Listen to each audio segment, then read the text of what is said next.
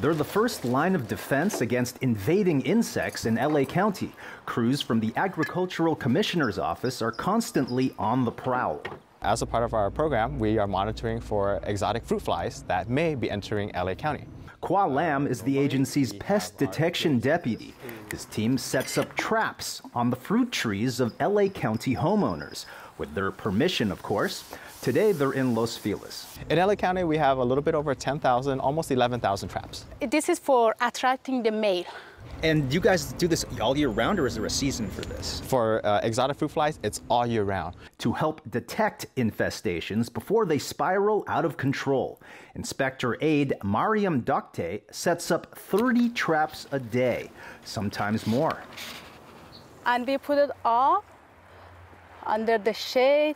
This McPhail trap will help determine if Mediterranean, Mexican, Oriental, or melon fruit flies have arrived.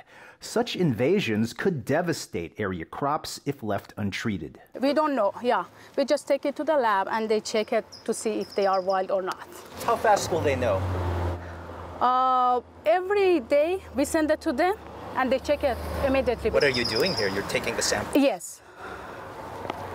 And that's it? You would hand that vial to the lab? Yes, end of the day. I take the insert, I look, I don't see anything. We will submit any possible samples or potential samples to the state of California, the California Department of Food and Agriculture, and they will be the ones to confirm. If samples test positive, neighborhood quarantines may have to be issued. The last time this happened was during 2017's medfly infestation in Sun Valley.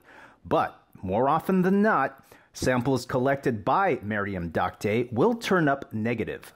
Officials with the Agricultural Commissioner Weights and Measures advise residents not to be alarmed when they arrive in your neighborhood.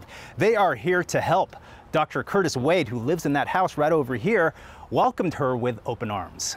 Pest control, weed control, is a fact of life. Any way you can support authorities to control that, I think it's a good idea. Swatting invading fruit flies before they multiply.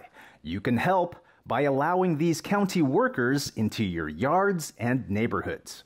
Reporting from Los Feliz, I'm Gil Reyes.